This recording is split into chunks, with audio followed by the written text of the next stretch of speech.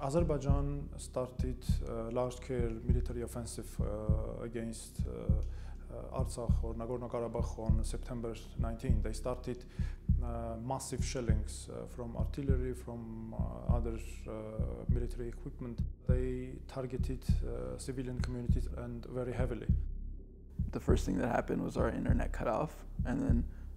essentially 5-10 minutes later you heard the shelling and the bombing.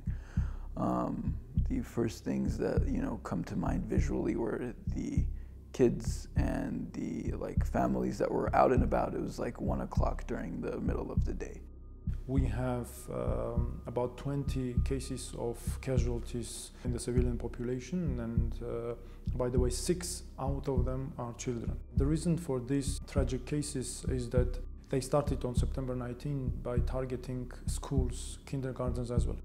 Ինչպես բոլոր պատերազմներում, այս պատերազմում եւս երեխաները ամենաթիրախային խումբն են, որովհետեւ նրանց ապրումները, նրանց հոգեբանական ծանր վիճակը հետագայում խիստ անդրադառնալու է նրանց կյանքի հետագա ընթացքի վրա։ Աղջիկս Անին 1.5 տարեկան էր, իսկ 23 թվականին արդեն 2 բալիկի հետ այդ դժոխքի միջով նորից անցանք արդեն 4 տարեկան աղջկաս Անի եւ 8 ամսական Նանեի հետ։ Անին արդեն 2 անգամ այդ գաղթի ճանապարհով անցավ։ Ես նախորոք պատրաստել էի, այնպես չէր, որ չէինք հասկանում, որ պատերազմ լինելու էր։ Դա անխուսափելի էր եւ ես ասում եմ, որ շուտով ուժեղ ամպրոպ է լինելու, դու չպետք է վախենաս։ Երբ հարվածում էին, ես ծիծաղում էի, ասում էի չենք վախենում, ականջներն ուժեղ փակում ենք։ Արդեն նախաճաշել էինք, վերջացրել էինք, երբ որ արդեն կրակոցի ձայներ լսվեցին։ Մտածեցի ամպրոպ է, եղանակն էլ անպամած չէր։ Նրա ամուսնուս ասեցի, եղանակը մի քիչ տարօրինակ ամպրոպ է դրսում։ Ներս մտա ու նորից կրակոցի ձայները որ եկավ, ասեց էս ամպրոպ չի։ Դուրս եկանք դրսում, արդեն հասկացանք, որ պատերազմը սկսվել։ Բան արեցի, տունը նստած էինք բոլորը։ Ես գնացի ասի խոհանոցից մի քիչ հաց վերցնեմ, որ չգիտենք որտեղ են գնալու եւ ինչ անելու։ Գնացի խոհանոց ու այդ պահին պայթուն եղավ, ձեռքերս վնասվեց, ես ձեռքերս ահա որ ուռել էր արուն էր գալիս ու այդ որ ընկել եմ, հետո ամուսնուց գոռացելուց եմ բաներ, որ գոռացելա գոար Սերոժիկը, մեծ տղաս է։ Մի կերպ ինձ ուժեմ հավաքեք, խոհանոցից եկել եմ զալ, տեսել եմ, որ մեծ տղաս այն կողմն է պարկած, փոքր տղաս կանգնած է, բայց բերանից լրիվ արուն է գալիս։ Ինչպես սովորական օր արթնացանք մեր գործերով, բայց հետո սկսեցինք կրակել։ Ես մի քիչ վախենում էի սկզբում, բայց երբ որ արդեն սկսեցինք հավաքվել, մի բան հանգստացա, ասեցի մենք էլ ոնց 20 թվականի նման դուրս կգանք, բայց չհասցրեցինք։ Որ գրադ ընկավ, ես վեր կացա ու տեսա, որ սաղ հատակը կոտրված ապակիներ էր, կեղտոտ, հոզոտ, նաև պատալոկն էր պոկվել։ Տենց գնացինք Ստեփանակերտ հիվանդանոց, մեզ տարան, բայց դիմացս դրած էր մեծ տղաս, փորձում էին սիրտը աշխատացնել, նրանից հետո տեսա, որ այդ ապարատները անջատեցին ու գոռացի, որ երեխուս փրկեք ու այդ ժամանակ ինձ տարան կատեին։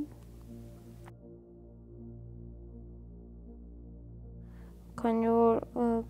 կարված էր, ամենաշատը ցավում էր պրոշս, քանի որ կարել էին եւ վերք էր մեծ։ Դեռ կա պետք է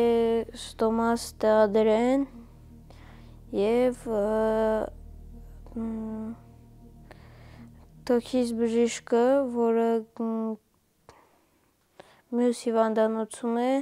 պետք է նայի իմ թոքի ասկոլկին,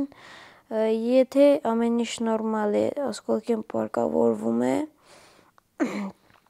իմ ստոմաս ավելի շուտ կտեղադրեն։ Եթե չէ, ուրեմն ստոման դեռ մի քանի ամիս կմնա։ Children were wounded, people were wounded. Getavan, 71 years old man, was taken as captive because he did not have time to flee. Azerbaijanis are walking down the streets and moving forward by just indiscriminate shooting towards the civilian houses. They targeted the major communities, which are Askeran, Martakert, Martuni and Stepanakert. So they first decided to isolate all of these communities from each other, and basically it would cause panic and of course will create chaotic situation. So this was the reason why Azerbaijani armed forces were basically blocking all the roads that could connect these communities with each other. Թուրքեր կային, մի 3 տեղ մեզ հանդիպեցին ու մի 2 հոգի չէին, տանկերով, հա, տանկեր կանգնած, իրանք էին կանգնած ու մեզ սենց ասած միջանցք տալիս էին, բայց միջանցքը ոնց որ չուզենան տանել, են որ պրովոկացիա անեն, ոնց որ դու մի բան անես, որպես տանտաղամարդ, ասենք կինա երեխա է ավտոյի մեջ, այնպես բաներ էին անում, որ դու ուզես ասենք ռեակցիա տաս, այդ ռեակցիան էլ կարող է ուրիշ բանի վերածվել, նենց բան աշկերով էին նայում, դե կողնել տղամարդը նստած են, որ համ իրան չի կարող ների, որ բան չխոսա, համ էլ գիտի, որ խոսա ինչի կարա վերածվի այդ ամեն ինչը, ու ճանապարհից այն կողմ չէին գնում, մեքենան բացել է, որ սարքի ընդերից անես ձեներին անել, մեքենայի վարորդը թողել է փախել, նստել մյուս ավտոն, իր ավտոն թողել տեղ, որ կարա դուրս գա դերից, որտեղ ամեն ինչը սпасելի է ել։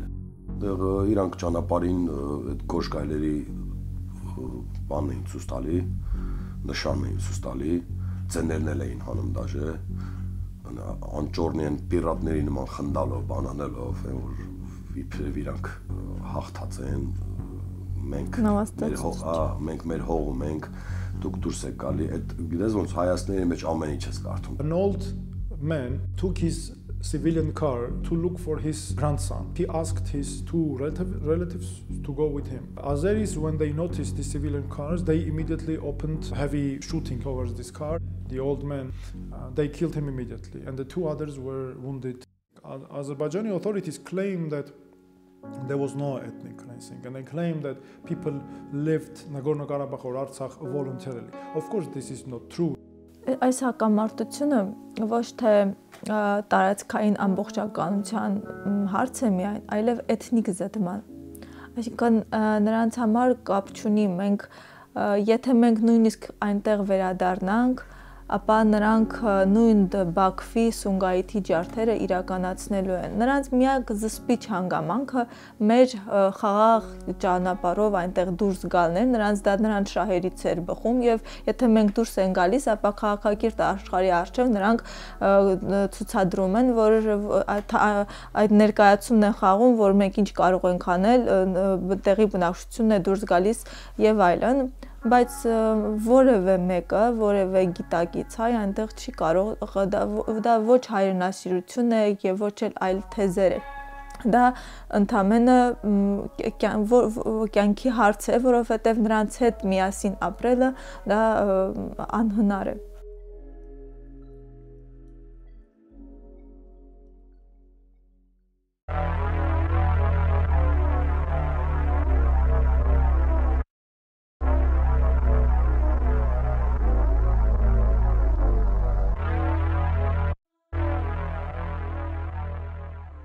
Մենք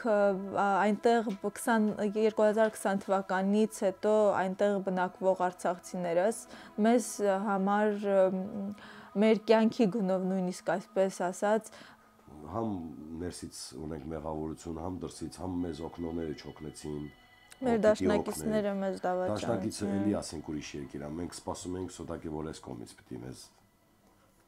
օգնեն, ու եթե հանկարծ թեկուզ մի հատ ջարդած ձեռեն մեզ օգներ, United Nations, other international organizations, we were warning them so much that Azerbaijan is preparing a large-scale offensive, that they are getting prepared for another round of ethnic cleansing. But unfortunately, due to political and geopolitical interests, economic interests, international community was not that effective, because if it had it been effective, definitely we would have completely different results. I think Azerbaijan will take as much as it can. Unless they feel that there will be punitive damage, Azerbaijan will move forward. Today it's Artsakh, tomorrow it's Sunni. You don't need to take our word for it. If you look at the narrative of the Azerbaijani regime, today they're calling Sunni Western Azerbaijan. Amma burada Ermənistan adlı dövlət yoxdur. Bu, Ermənistanın bütövlükdə Qərbi Azərbaycan adlanmasına tarixi məntiqi baxımdan yanaşmağa imkan verir. İstər milliyyəti, istər toponimi, istərsə də dini mədəni abidələri ilə sırf Azərbaycanlılara məxsus olan Qərbi Azərbaycan ərazisi Çar və Sovet Rusiyası tərəfindən suni yaradılan Ermənistan adlı qondarma dövlətə verilib. Azerbaijan, especially with its falsified policies, would definitely create out of nothing the grounds very artificially for future aggressions against our country.